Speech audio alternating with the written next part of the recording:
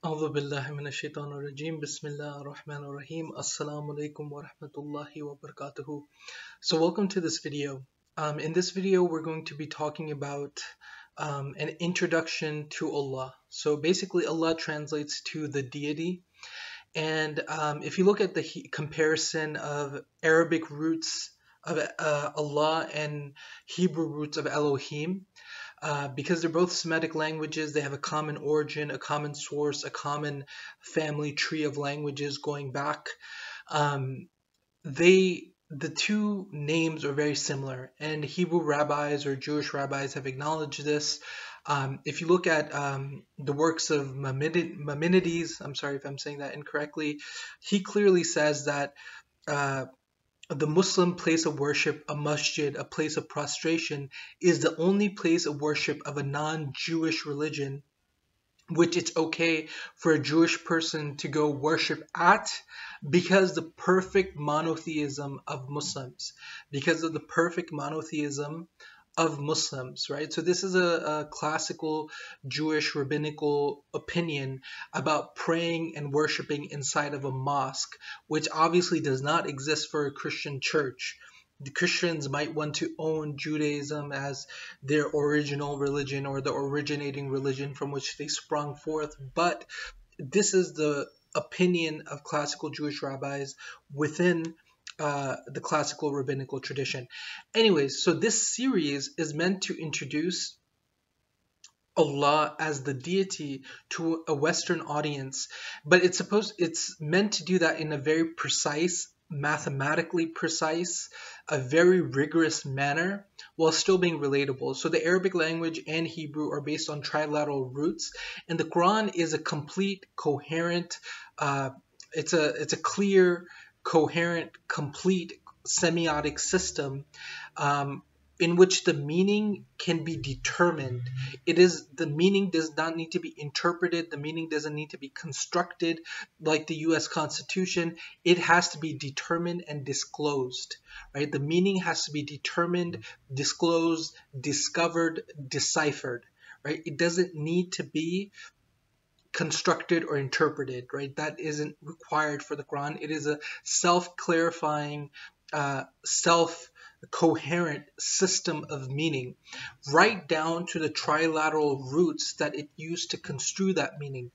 So what in the Quran, there's probably hundreds of thousands of roots that are utilized, but what happens is when you take a concordance of the Quran and you gather every single use of a particular trilateral root, what you see, there's a very consistent usage of that trilateral root. There's a very consistent utilization to make meaning out of that trilateral root within the Quran itself, without referring to hadith literature, without referring to classical jurisprudence, Islamic jurisprudence, but referring only to the Quran as a complete, coherent, meaning-making system in and of itself.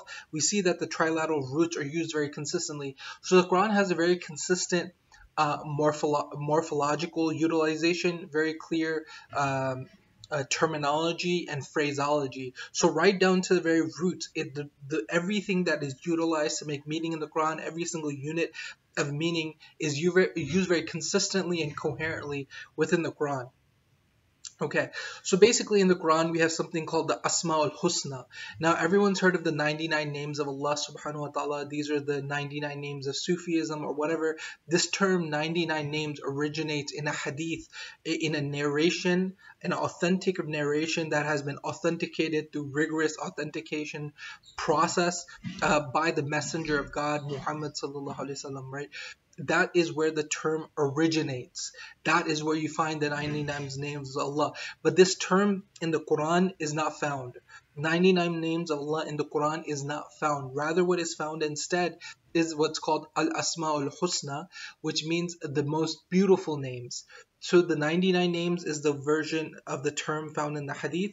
And then Al-Asma'ul Husna, the most beautiful names or the most good names, is what's found in the Quran itself. This term is used at least 3 or 4 times, as I recall. And what we're going to be doing is, in this series, we're going to go through and we're going to look at the usage of these. We're going to be very precise, very analytical, very linguistically nuanced, and really go into appreciating what each one of these names mean, and establishing proofs and arguments for why this name of Allah that is used in the Quran means this particular thing. Now, not only is there this categorical term for all the names of Allah that are found in the Quran, like Al-Asma'ul Husna, not only is that the categorical name, but there's specific names: Azizul Rahim, Azizul Hakim, Azizul Ghafur, Rahmanur Rahim, Raufun Rahimun Raufun Rahim, Al-Ghafurul Wadud, Al-Wadudul Rahim. Right? There's these double names found throughout the Quran, right? Aziz Zul Intikham, Ar-Razak, Dhul Quwwat al-Mateen. So there's all these names of God that are found in the Quran. And so what we're going to be doing is we're going to be determining the meanings of those names based upon very precise and rigorous appreciation of the Arabic language as it's used in the Quran, right? And our only source for establishing vocabulary will be the Quran itself. So anything that we cannot establish from the Quran, I will not seek to include in this particular series of videos. So with that introduction to the series as a whole, right, let us move into the particular name we're going to be covering in this video, which is Al-Azizur Rahim, which means the one who motivated by compassion, the one with who, in order to accomplish a compassionate end, and who embodies the quality of compassion in his action, exercises might, exercises power, exercises influence to attain that compassionate end, but in the process there's a compassionate quality also. So this is a name of God, Al-Azizur Rahim. Aziz means the mighty, Rahim means the compassionate, but when you have Azizur Rahim, it's actually it means the compassionately mighty, because in Arabic it switches around, so it's the compassionately mighty is kind of the translation of the term. Now we're going to look at why does it mean that, and how many times in the Quran does God say that? So basically this name of God is used in the Quran 11 times. 8 times it occurs in a verse which repeats itself every so often within the same chapter of the Quran. The same verse repeats itself as a rhetorical device, and it repeats itself until the last time this name is mentioned, the verse is different. So there's 8 identical verses in which this name is mentioned, and then the last time the verse is different. Now this identical verse that and if you're interested, this is the 26th surah of the Quran, and it occurs for the first time in the 9th verse. And it's وَإِنَّ رَبَّكَ لَهُوَ الْعَزِيزُ الرَّحِيمُ. And indeed your Lord is the compassionately mighty. Indeed your Lord is the compassionately mighty. Now the second verse in which this is used is basically وَتَوَكُّلْ عَلَى الْعَزِيزُ الرَّحِيمُ, which means and rely upon, entrust yourself to the compassionately mighty. The compassionately mighty. So we see these two usages. Now let's contextualize how it's used in the rhetorical structure of the whole chapter. So basically the chapter has an introduction and an ending, right? It has an introduction and kind of like a final chapter or whatever, like a final ending to it, right? To wrap it up. Now it's used once in the introduction, and the same way it's used 7 more times throughout the surah, throughout the chapter, and then it's used once in the ending in that unique and distinct way, right? Now, what the content of the chapter is basically God is talking about the prophetic cycle, where he charges Moses to go to Pharaoh, or he charges a messenger or a prophet to go to his people and to preach monotheism, call toward God. So there's a dialogue between God and the prophet where the charging occurs. Then there's a dialogue between the prophet and his people where he's communicating back and forth with them. There's a dialogue.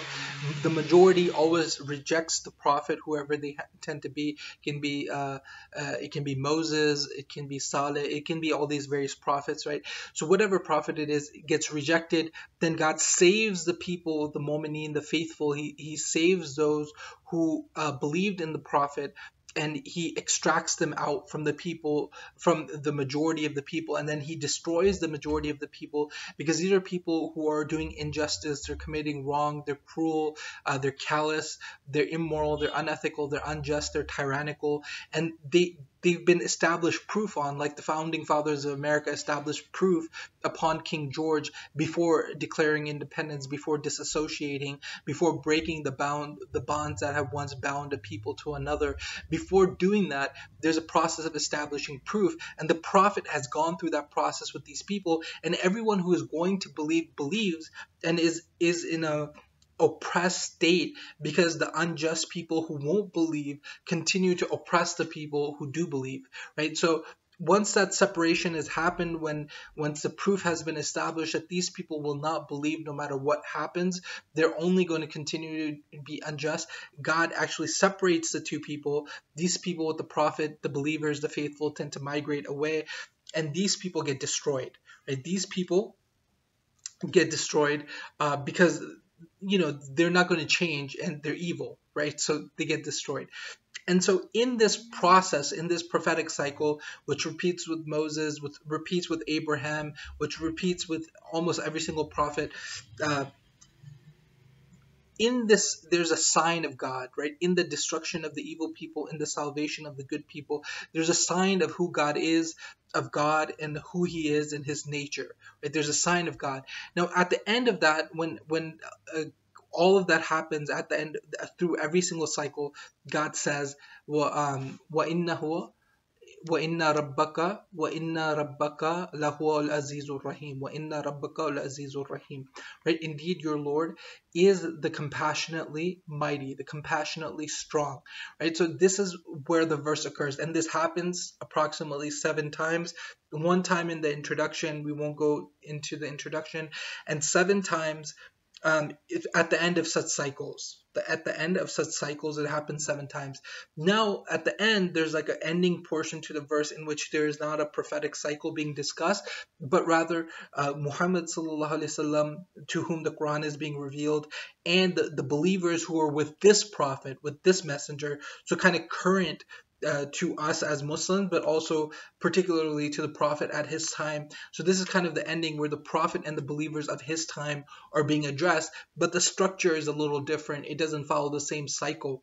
And so during that ending address of the chapter or the surah, the verse that is recited is وَتَوَكُّلْ عَلَى الْعَزِيزُ الرَّحِيمُ, and rely upon, entrust yourself to the compassionately mighty, the Al-Aziz Rahim.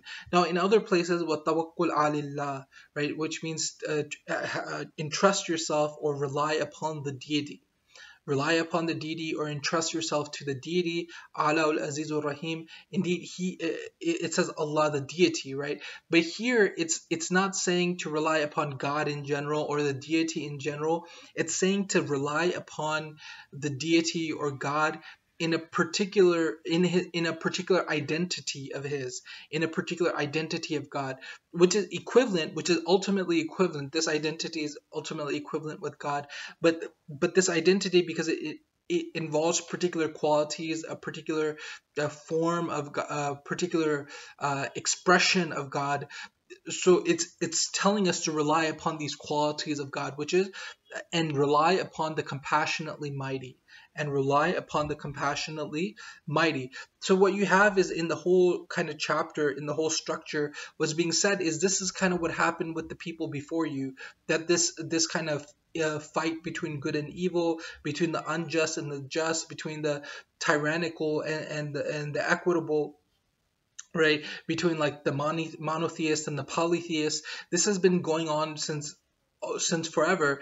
And the people who are hyper pragmatic or polytheistic or idolatrous or tyrannical, who control systems, who tend to control systems, these people always have a certain worldly power over the faithful, right? But the faithful, they're supposed to use means and to struggle with the best of means, but their ultimate reliance, they cannot compromise principle the way a hyper-pragmatic person or a godless person can, right? The way a godless person or a a sophist, the way a sophist can, a faithful person can't do that. So the ultimate reliance of the faithful is upon divine intervention, and it's upon the being of God, right? That is the ultimate reliance, where we use the means in as far as we can to the best of our abilities, but we do not compromise principle the way a sophist or hyper pragmatist can. And our ultimate reliance is on what tawakkul ala al-aziz rahim.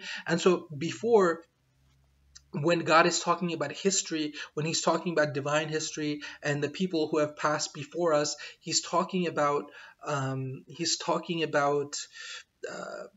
that he is innahu al-azizur rahim, that he is, and indeed your Lord is the compassionately mighty.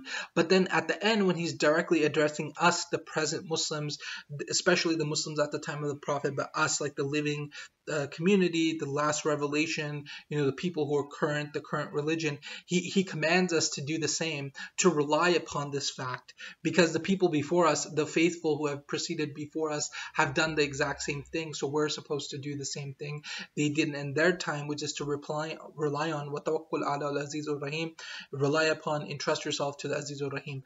Now this is the primary usage of this name in the Quran, but there's two other verses that are outside of this chapter, outside of this surah.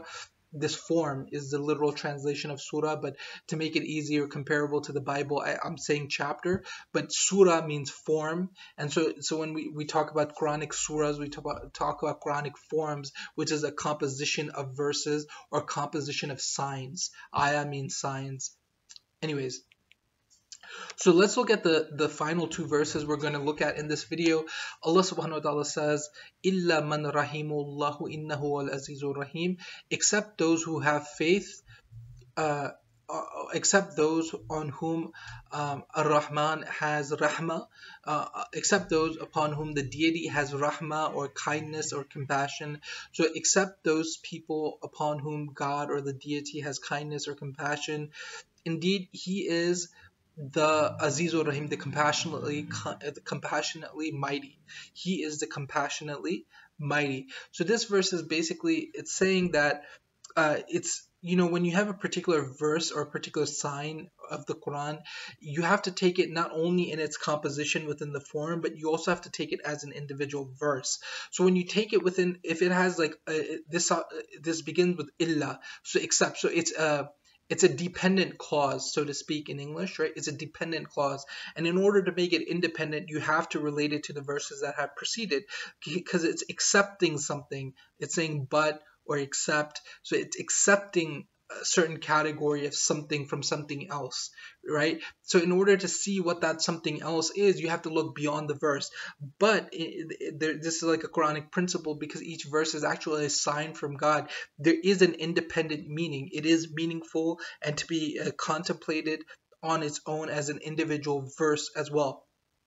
So when God says illa, here what it means as an independent verse is, regardless of what the particular thing that it's being accepted from, there is all evil, all bad, all things that are not good, that are sufferable, all injustices and tyranny that could be on someone, basically anything bad that can happen, anything evil that God is accepting from that, right? He's accepting from that. So, illa man rahimahullahu, except those who the deity Allah has rahmah upon, which is kindness or compassion. He has kindness or compassion. Huwa al-azizur rahim. He is the compassionately mighty. He is the compassionately mighty. So basically what it's saying is, anyone who's accepted from any evil, who's taken out of any suffering or wrong or evil or bad, any sort of suffering or wrong, right? Anyone who is accepted from anything of that sort, it is because the rahmah of God, or the kindness of the deity, and he is the compassionately mighty. And so if he does do this for someone, where he does accept them, both his compassion and his might are expressed in that accepting from evil or suffering, right? So that's the first verse outside. Now let's look at the last verse. We're going to look at the fourth verse, which is, if you want to look at it, it's Surah 30, Ayah 5 of the Quran. And Allah says, بِنَصْرُ yansuru man yasha'u wa huwa al-azizur rahim. So it's basically mentioning the help of the deity, the aid of the deity. Nusra is a big concept in Islam. It's like the help or aid of the deity. بِنَصْرُ yansuru man yasha'. Yansuru man yasha'u, and he helps whom he wants. The deity helps whom he wants, right? وَهُوَ الْعَزِيزُ الرَّحِيمُ, and he is the compassionately mighty, and he is the compassionately mighty. And so this compassionately might is expressed when he helps someone. He helps whom he wants, and whom he wants to help is an expression of him being Azizur Rahim, right? He wants to help particular people because it would be an expression of his kindness and compassion to help those people, and in helping them, that would be an expression of his might. So we're saying in the help of God, and in the fact that he wants to help particular people, and in the identity of the people whom he wants to help, him being compassionately mighty is manifest and expressed. Okay, so this is the first name of God. So welcome to the introduction to Allah. We'll talk to you soon. Like, subscribe, and comment below any feedback you have. Goodbye.